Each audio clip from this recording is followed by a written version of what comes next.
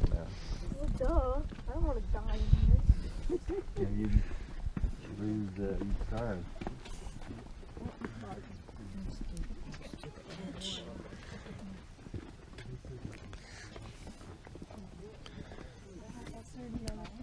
I don't know.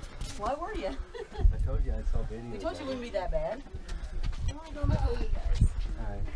Huh? I'd goose her if she slows down. No. Never mind, you can go ahead. I'm not going to here. How about I go first? Go ahead, I don't care.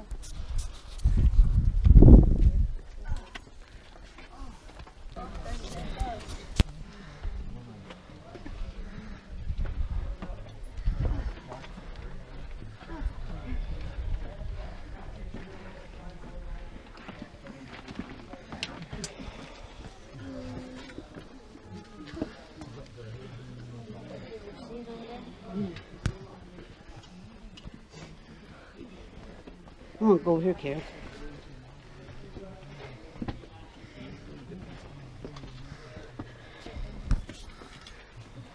Let's see what they look like. Not too bad. That's good. You got your dad in there. Oh. Wait. Rainbow. Yeah? You got rainbow. Cool.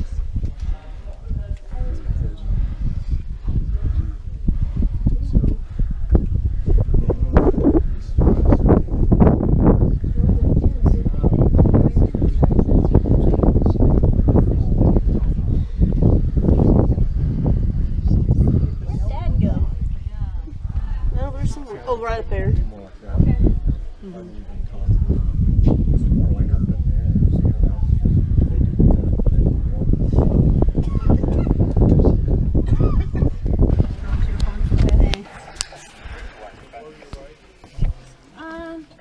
Getting cozy up here. You could definitely lean on. And you could scoot up the stool. All right. Thank you. Okay. Perfect. Thank you. So, welcome to Cliff Palace. It's been a good tour. So, any thoughts on why folks might have moved from the Mesa top and built in these alcoves? Yeah.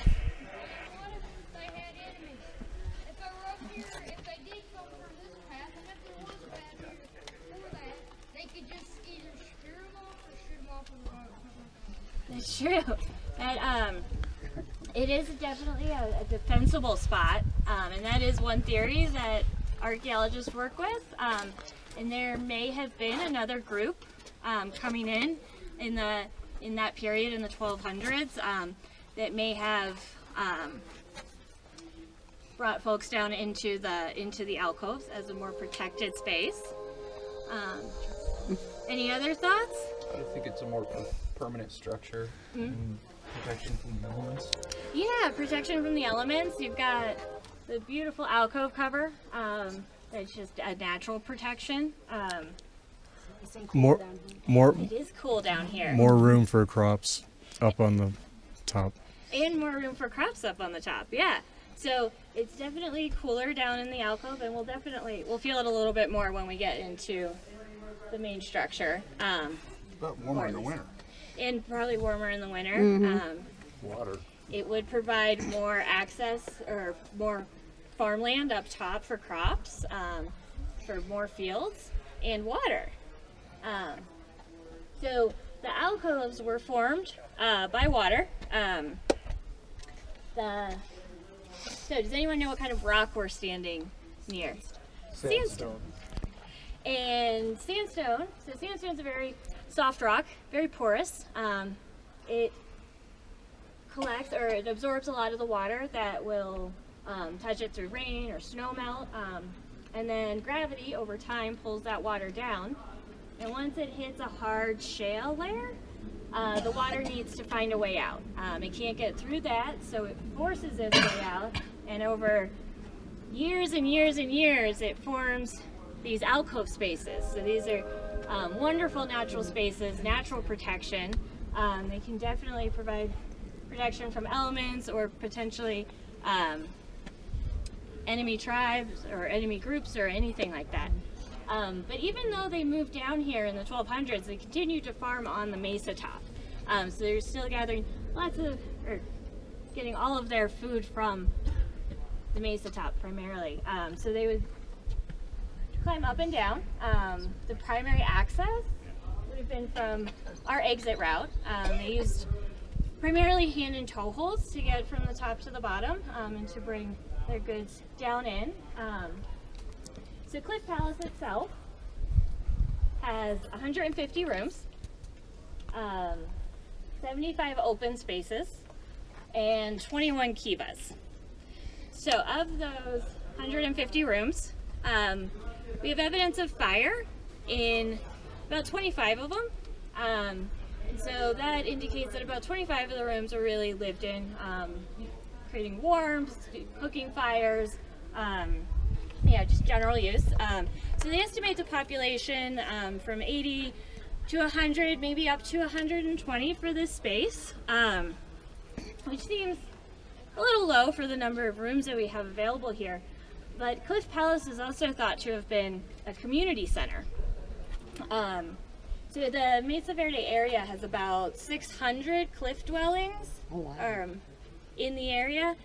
So it was a pretty big community. And it's thought this could have been a trade center. Some people call this the New York of Mesa Verde.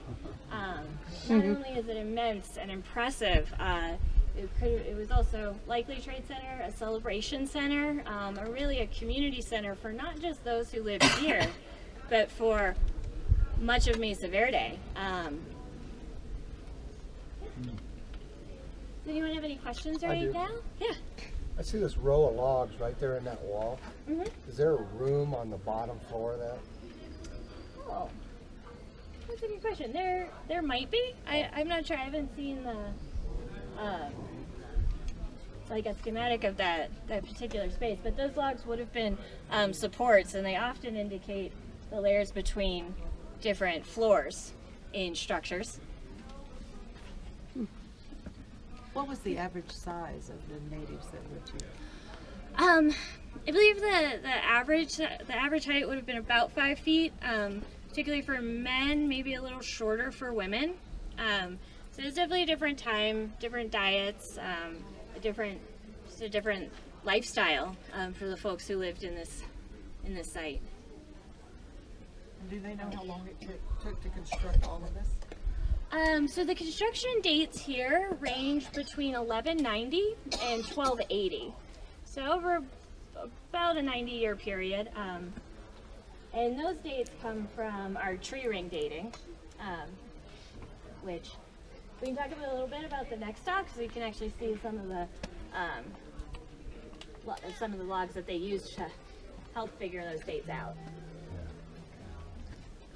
And I don't know if there's a better place to see it, but you talked about how they came in and out of here. Mm-hmm. Like, where is that? So you'll see a little bit of that on our exit route. In case I forget to tell you later, as we go to exit, if you're going, when you're on the stone steps, it's before you get to the first ladder, you'll see a little sort of egg-shaped crevice in the rock. There's 2 of them right on top of each other, and those were part of a hand and toe route that would have taken the inhabitants, those who lived here, in and out of the space. And one of them is really cool. You can see some finger marks still in the stone right there. So the folks the ancestral Puebloans who lived here left in about 1300. And then the site, it wasn't really unknown. There were other groups in the area who knew about them, but there's no evidence that they lived here or inhabited the space. But they knew it was here. But it was largely left uninhabited until it was brought to Western attention. In the 1880s, Durango and Mancos started growing up with a lot of cattle ranching. And a couple of ranchers, the Wetherill brothers, Richard Wetherill and his brother-in-law Charlie Mason, were out here in the winter of 1888. They were here with a Ute guide, and they were grazing their cattle, and their guide told them, well, while your cows are over here doing what they do, if you go around the corner here, you might see something interesting. So on a snowy December day, they came around, and they were some of the first Westerners to really come upon Cliff Talus. And it's said that, I think Richard said, look at that palace in the cliff, which is how it got its name, but that may be a really poetic origin for the name. We're not quite sure of that, but it definitely is an apt description of it. So as we head to our second stop, think about what it might have been like for the Wetherells to come and see this in 1888 and come across this amazing structure. So we're going to move down into the palace, into some shade as well. I forgot your name already. Oh, Looks yeah. like he has a question. Yeah, What's thank that you. symbol? That says Kivia T? Oh, Kiva tea. So that is after the Wetherells brought this to Western attention, there's several scientists who came through, and that was one of them doing a site study, and that was his marketing system for numbering the kivas and identifying each of the rooms for their structures, so that we could know a little bit more about them. Any other questions right now? Okay, so I'll head down, and we're going to stop just past the little set of stone steps.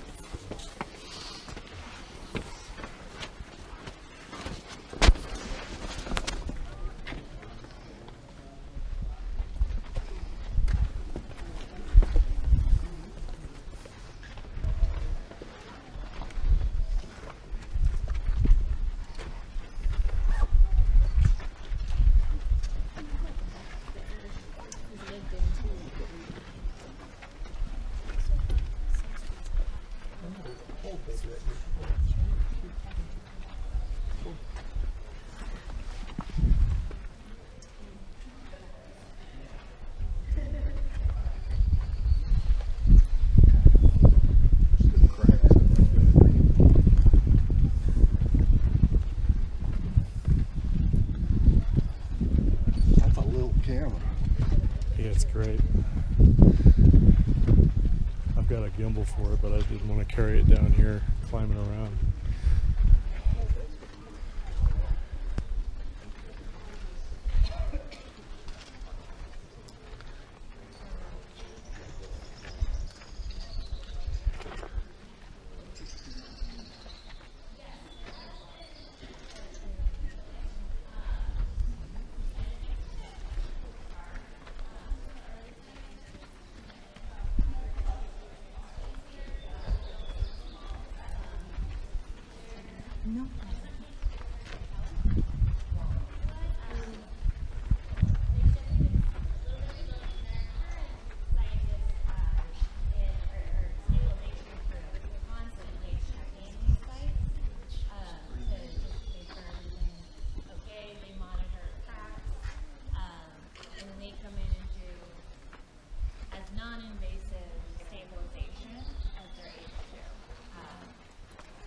Safety of the structure, the safety of visitors, and the preservation of the site.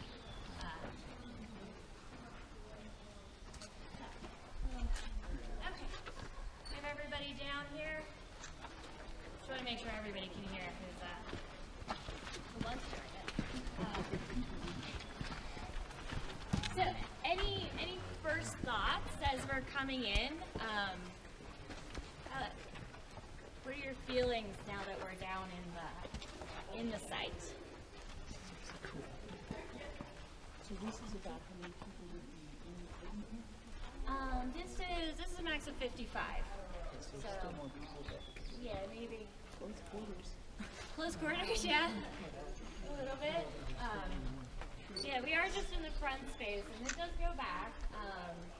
So one of these areas right now is like So these structures, the round structures, are kivas, which, yeah, it's sort of a community center. It can be ceremonial. And there's also a living space. And we'll actually get a closer look at one at our next stop.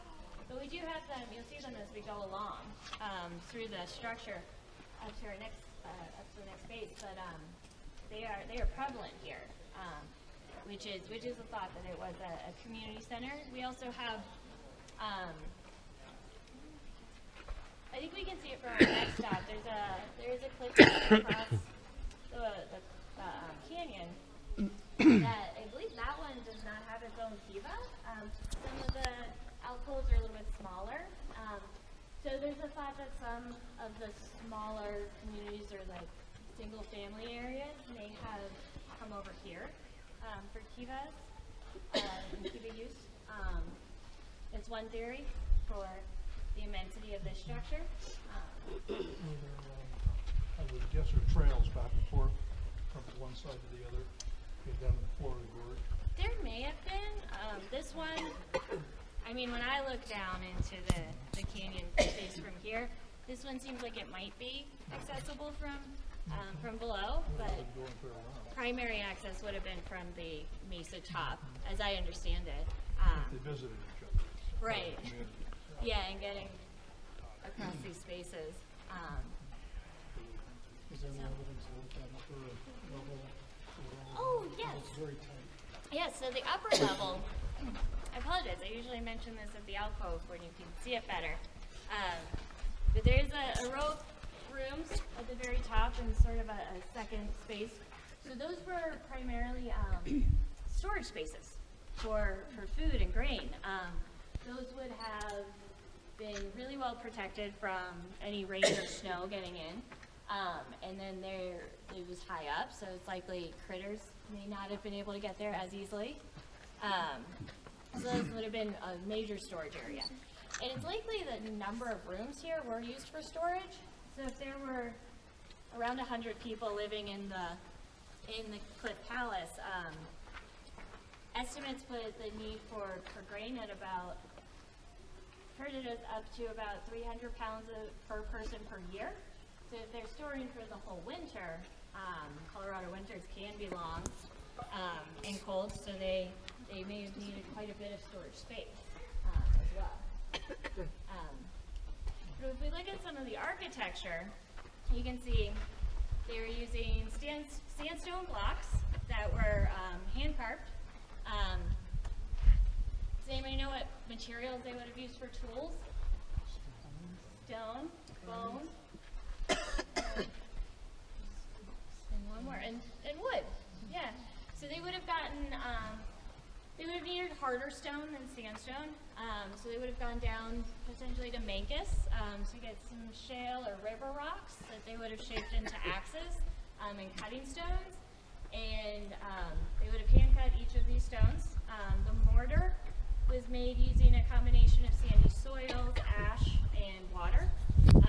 And then a lot of these walls would have been plastered over, and that would have been a similar mixture to what the mortar was. You can see a little bit on this wall, but a little more prevalently if we look above where the beams come out. We have, in the mortar, there's smaller stones in there. So those were called chinking stones, and those were used to create tighter joints or to help level the wall as well. Because you can see how even the walls are, even now, coming up today. So I did have a question earlier. Well, everyone was coming down still, but there has been some reconstruction done on some of the walls. One of our early scientists who came in to study the site, Jesse Nussbaum, he also later became one of the park superintendents. What he would do when he was rebuilding walls, he would take materials that had fallen over, and he would reconstitute the mortar that had been used and use the exact same materials to rebuild. So in some cases, we have a difficult time always telling exactly what is, and that was in about 1910, so sometimes it can be difficult to tell what is new and what was original. It is good. It was an amazing technique. He used all the original materials. We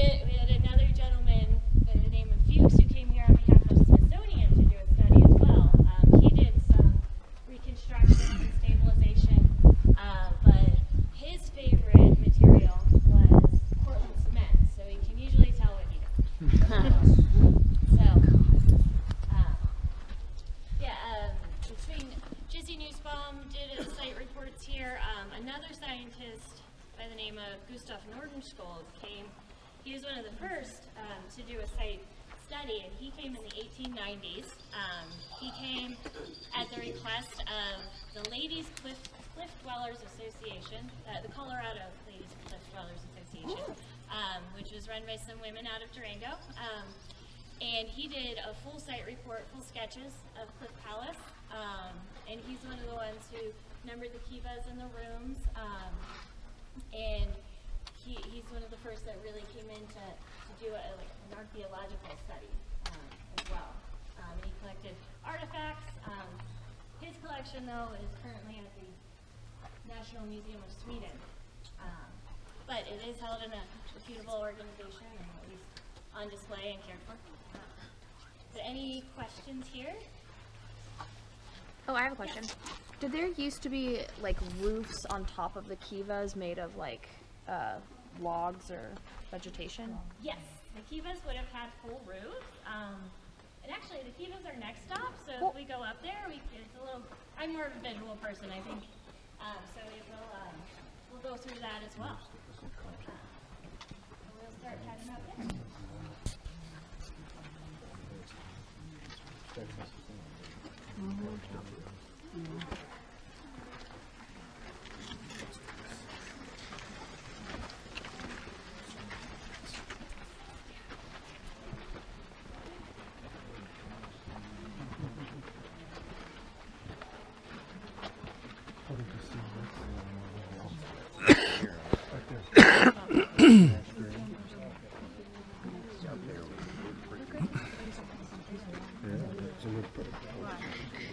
Looks like you could sweep it right into your basket. I doubt if it was there.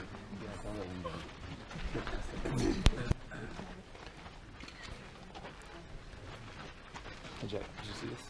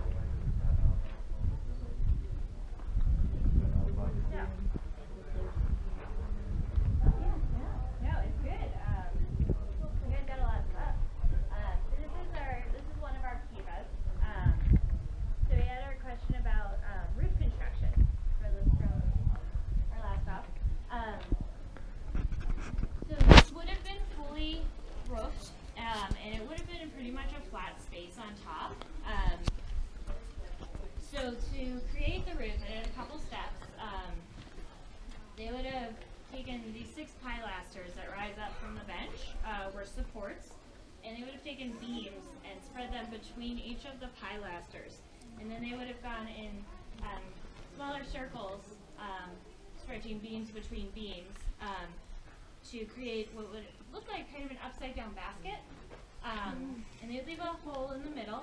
That would be for entry and exit. There would be a ladder through there. But then on top of the wooden roof, it would have been backfilled and then covered with the same plaster that would have been on the floors. So this would have been a fully usable courtyard space. One description I've heard that I like is that as much living as went on inside of the kiva also went on top. And so within the kiva, we have our fire pit. Next to that, we have a deflector wall. Behind that is our fresh air intake. So behind this partial stone wall here, we have a vent that would take in the fresh air. It would hit the deflector wall, so it wouldn't put the fire out, and then it would circulate around the room, and then that would help regulate the temperature in the bottom, and then it would also help push the smoke out. We had a question earlier also about ceremonial use of kivas. So they were partially ceremonial, but they were also used for daily living too. People would cook in there, sleep, especially in winter. It could get, the Colorado winters, I hear it gets below 10 below out here sometimes. So heating a stone structure that's above ground can be difficult, but this kiva would have been pretty well insulated inside, like below ground and on top. So this would have retained heat quite a bit better in the dead of winter. So they may have used these also as winter homes. Yeah, this is also a major space for community. And community was really a central part of Puebloan living. It was, I mean, we can see it in there. They worked together to build these structures. They worked together to farm the fields and collect resources. And it is definitely as much of a resource as finding food and water and shelter was the community itself. When the Puebloans left this area, they took what they could carry. They left a lot of items behind, so we had a lot of artifacts here. So we find grinding stones and pottery, and especially bigger or heavier items. But what they took with them was certainly their traditions, oral traditions, their knowledge of how to create pottery, how to create a kiva, and using those techniques, they build up new communities. The descendant populations today live in New Mexico, Arizona, and northern Texas. These sites are still very important to their heritage and culture, and Puebloans do come here to visit Mesa Verde. And they also work with the park. They're kind enough to share their knowledge to help us understand some of the uses of kivas or the structures, some of the history of the community, so that we can share it with all of our visitors as well. So I think this is just a really special place. Do we know if they traded? They did. Did we ever find any obsidian here? They did. So they definitely were on a trade route. I think it could have been part of the Chacoan. Could have been, I mean, traders could have come from any direction, I suppose. But we definitely find obsidian and copper bells from the modern Mexico. And we find turquoise that wouldn't have been here. Shells from the coast. Those would have all been ornamental. We also find some red pottery. So Puebloans made corrugated and black and white pottery. But we find some red pottery that was traded in. And it's likely that they traded out their pottery and then also maybe some food stuff. But there's definitely a trade route coming through this area. Why did they leave? So it's a good question. We had a couple, we think it was a combination of reasons. One reason may have been that there was a drought. In the 1200s, we had 2 droughts. One was about 50 years in the early part of the century. The community mostly stayed in the area through that. In the latter part of the century, there was a pretty severe 25-year drought. We see that definitely affected like game hunting. In the mid-end, we see a lot smaller animals being eaten and hunted, like more rabbits and squirrels, less deer in the area. We also think there may have been another group moving into the area. There's some evidence for conflict in the region, so that could have been another competition, an extra resource competition coming through. And then it could be also a combination of those, and migration is kind of a part of Puebloan culture. Their origin story is about migrating into this world from a place of emergence, and it may have also been time to move to a new space.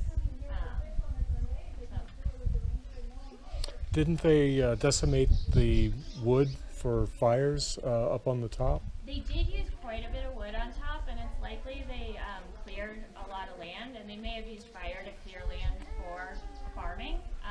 So it could have also been a resource that they ran out of. Yeah, it could be that the trees were just not growing as quickly. Right. How'd they get down there? Oh, I may have forgotten to say this. No, I did last time. There was a ladder, so they would have left a hole in the roof in the middle, and there would have been a ladder that was their exit and entrance. If they did have enemies, who do you think they would have been? I'm actually not sure. I'd have to double check. There were many native New American groups in the area, and I'm not positive, so I'd want to double check before I told you which groups were moving into the area. Could have been any one of them, to be honest. Did people only live in the kivas, or did they live in these houses? They also lived in these houses. So we find some rooms that have evidence of fire, so they'll be soot stained. So we believe they lived in those rooms. Those were as well.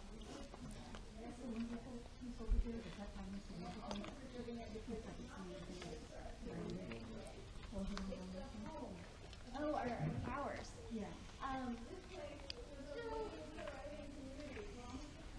About the uses of towers. The towers are definitely a later architectural addition. On the Mesa top, we see it in their later structures, closer to the 11 and 1200s. The towers were coming into use. They could have been storage. They could have been for signaling to other communities and communication. They were definitely coming into their own at this period. So more on the gross side, where would they have toileted? So we don't really have evidence of like designated room space, but just likely nature. I noticed that this window here is stained. Mm-hmm. None of the others are. So this window does, a lot of folks will look into it. And that's from handprints and oils from, yeah, that's what I thought. Okay. And in 91, you could go up and go inside that room. Oh, really? Yeah. Oh. I was here then. Things have changed. And people were touching everything. And so since then, I'm glad that it's being preserved. The handprint damage I talked about at the beginning. Thank you all for joining me on Cliff Palace and experiencing this wonderful place together. I apologize that we're out of time, so we're going to need to start making our way out. But if you have further questions, you can always catch me at the trail up there as well. Thank you for coming, and I hope you enjoyed Cliff Palace. We'll start filing out. We'll just follow this path up. It'll lead to some stone steps and then the ladders as well. Thank you. Thank you.